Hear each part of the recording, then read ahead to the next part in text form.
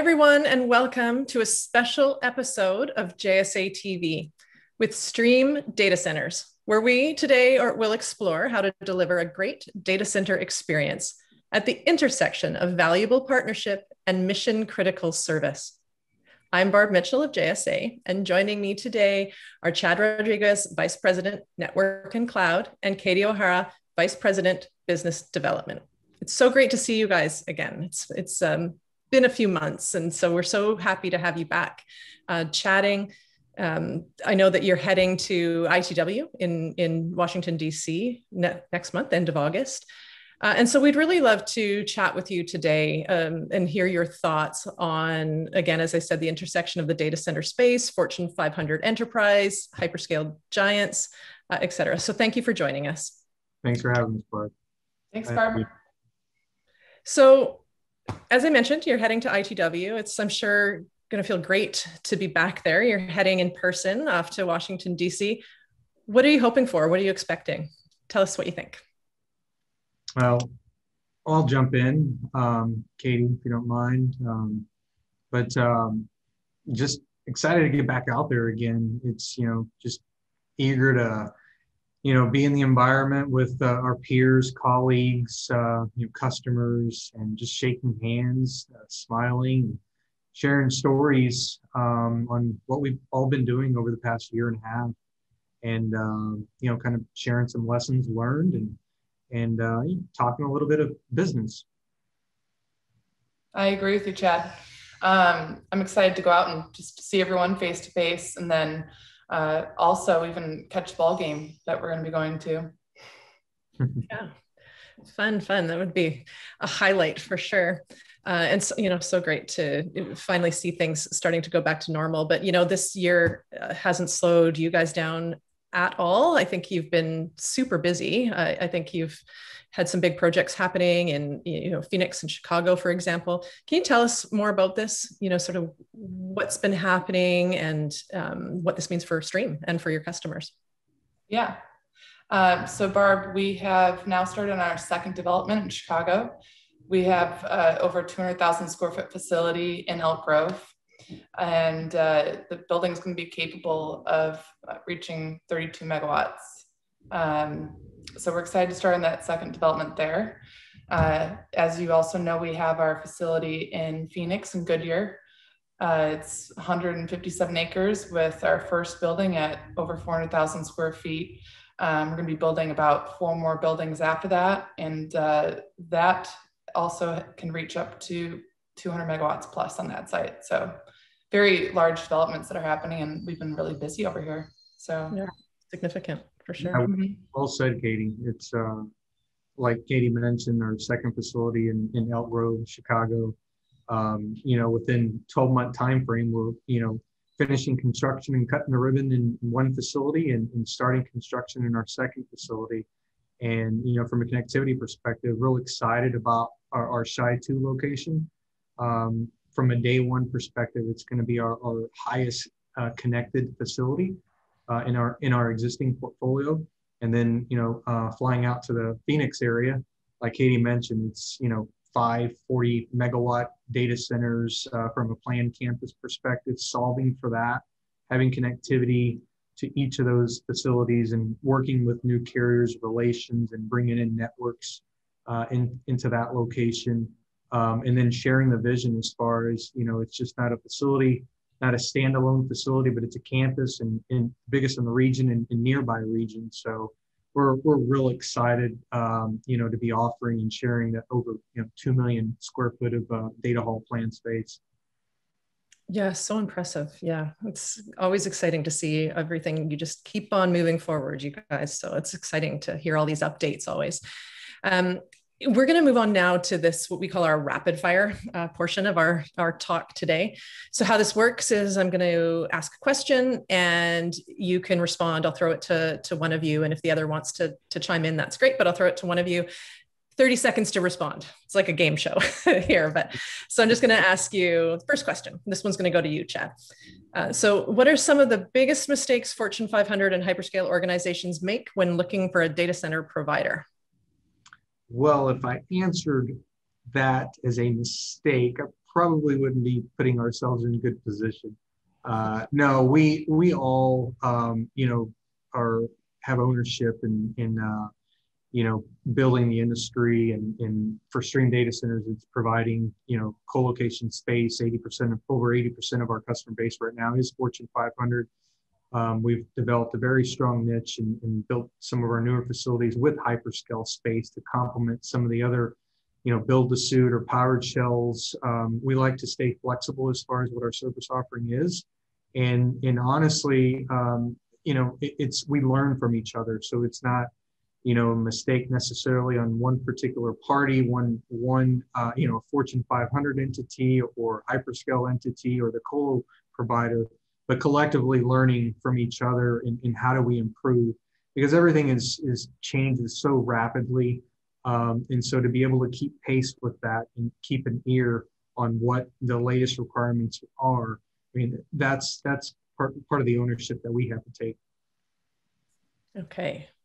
All right. Next question over to you, Katie. Ready? Yeah.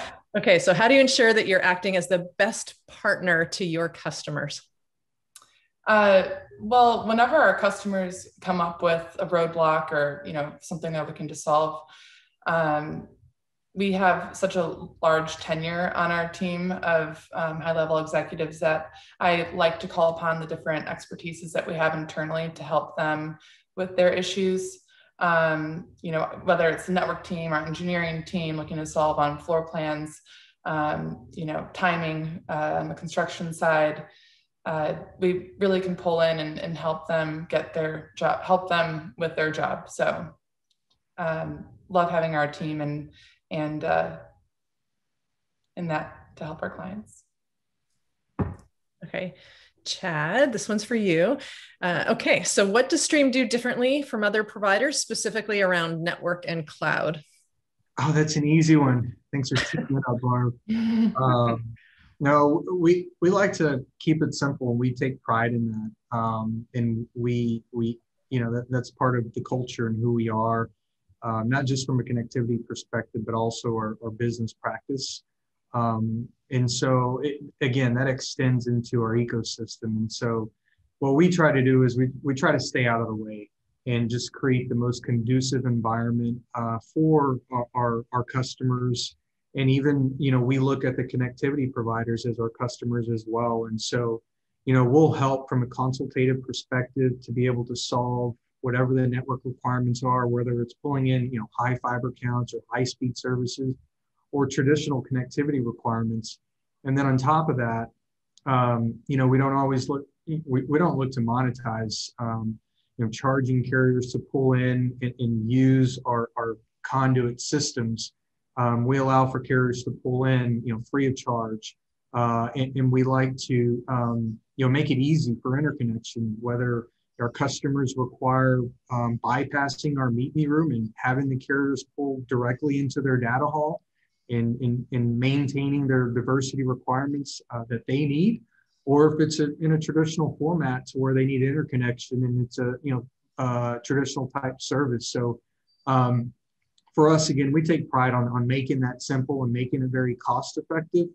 Again, we don't look to monetize in that space. And we just, we like to make it easy to do business with us. Katie, this one I'm going to send over your way. Last question of our rapid round here. Stream talks about blending real estate expertise with data center acumen when a client is looking at purchasing space. What does that mean to you? So what that means to me is when looking at space, the client comes to us, we really think it's important, and so do our clients, to look at the technical piece and make sure that, the wheels work the right way and the space is exactly what they want before talking about the financial side. There are some options out there, and you really just need to make sure it works from a technical side first before not leading on the pricing side. So we think that's important. Yeah. Okay. Makes sense. Okay. Yeah. Well, that's the end of that, our rapid fire, but just to round out this session today, to round out our conversation, let's just talk about how your answers look in practice, in, real life. So obviously Stream's able to solve for a number of problems that your customers may be facing. Katie and Chad, can you walk us through, maybe an example of how something that stood out to you? Yeah, Chad, actually, I really think that we should touch on the network piece. When we are looking into developing a site, we really try to set up the network for our clients and plan for those long lead times. No, that's a great suggestion for sure. Yeah, so for us, it's some of the practices or some of the fun stuff for us is being able to solve for, network requirements. And so again, that's kind of a differentiator for us. Katie kind of mentions, site selection that goes to our roots as far as who we are. We've been in the business since 1999. We started off as a realty group. Arguably, we were the first data center entity formed. The founders, Paul and Rob, started it, way back then. And so that sort of carried over to some of what we are today, not just data center, existing facilities, co-location, but also, assisting in with site selection.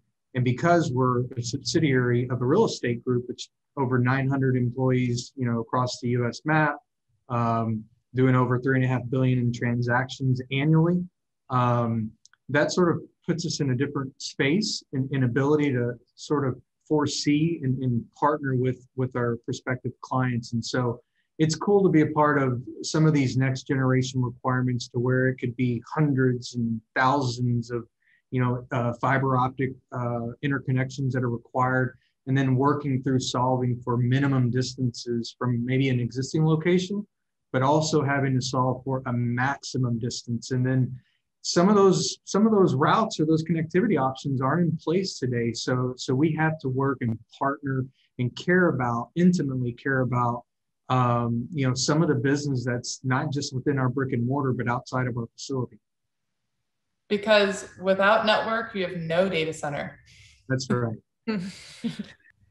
So Chad and Katie, that's a wrap for today. That ends today's discussion, but always such a pleasure. Really always enjoy the conversations that we have and having you here to share your expertise. So thank you. And viewers, to learn more about how Stream makes procuring, deploying, and operating data center capacity a great experience, please visit streamdatacenters.com. Until next time, thanks everyone and happy networking.